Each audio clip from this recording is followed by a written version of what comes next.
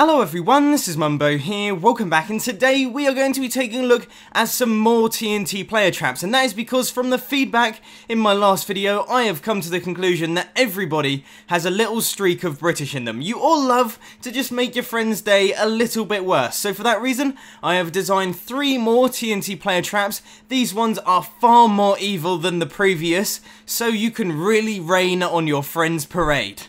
And that's what we're all into, isn't it? Now, just like the last one, this is going to be taking roughly the same format, except I'm going to have 2 minutes to explain each design, simply because these are a little bit more complicated than the other ones. But hopefully I can do a good job at doing that, and this video will be fast-paced and interesting throughout, so without further ado, let's crack on with the first one. Now, this first design is arguably the most evil. It's got the biggest firepower and it's also incredibly difficult to disarm. If your friend even attempts to do it, he's probably going to rearrange his body parts, preferably off his body. There's no pussyfooting around on this one. We're talking boom, splat, fresh wall paint, red, yeah.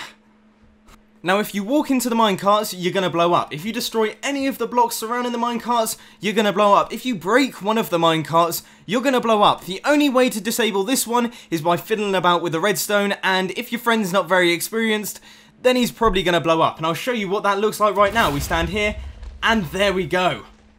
That's a big old crater. Like, that's not messing around at all. So you want to get things started with a 3x1 area. You want to place a hopper down like this, a comparator with a block, redstone torch, block up like this, and then a redstone torch there. That is going to be your floor level, and this is obviously where your TNT minecarts are going to be going. So you just want to put your activator rail down, but do not place any TNT minecarts because they will explode later on. Then you just want to place a regular rail down there and a minecart with a hopper down beneath, and that will pick up any of the destroyed TNT minecarts that your friend tries to break. And then up here, you just want to place a piece of string that will cause an update to this activator rail once we add in the bud. Now we can just surround this part with blocks, bar the furthest one away. There we go. Damn it. Then you want to place a dispenser running into the activator rail, cover up these blocks here, put a bunch of TNT minecarts into that dispenser, nice and easy, then flick this lever a couple of times and you'll see that you'll get a bunch of TNT minecarts, then take out the dispenser and replace that block and take out that lever there. Now for the last part, the bud switch, you want to place a redstone power block there, a block like this with a lever and redstone dust like that, then take out this block here and you'll see that redstone dust is on, but it hasn't turned on the activator rail, and that is because the activator rail is not updating. But there we go, that is it, you are done. Now this design comes in fairly high on the evil list simply because it's virtually undetectable, especially if your friend is using carpets, then he has got absolutely no chance of finding this one out. So he's just walking along his pathway, he steps over this and he hears the sound of pistons and igniting TNT. What tomfoolery! And just like the others, this leaves behind a fairly impressive crater. So I'd start working on your apology now, mate. Now this design is incredibly easy to recreate. You just want to place a power block like this, a lever here and redstone dust like that, and then you can just place some TNT like this.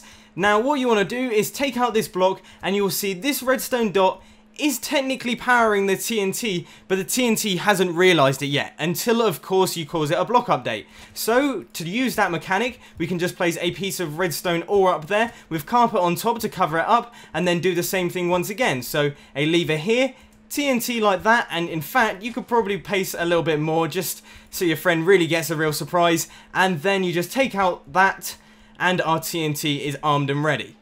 And just to prove to you that this works, when we stand on it, you'll see that that TNT becomes activated, and well, you've got no chance on that one.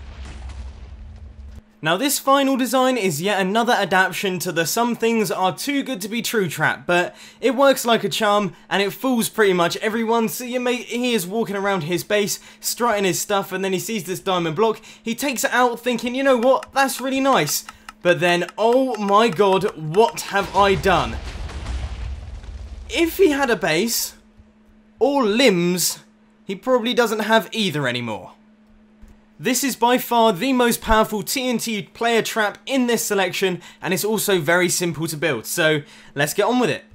So you want to get things started by placing a block like this and torches on every single side. I'm not doing this very well, am I? Jesus! So on every single face apart from the top, then on top of each of those torches, you just want to place a dispenser facing into the middle, like this. They're really difficult to place, as I'm sure you can imagine, and then you just want to place a piece of redstone dust right in the middle, and you'll see that starts up a rapid firing burnout clock. So you just want to place a block like this with a redstone torch on the side of it, and there we go. That is your contraption done. As soon as that block is removed, it will start up the clock and TNT will start firing. So now all you have to do is fill each of these dispensers with copious amounts of TNT, ready to blow the pants off your friend.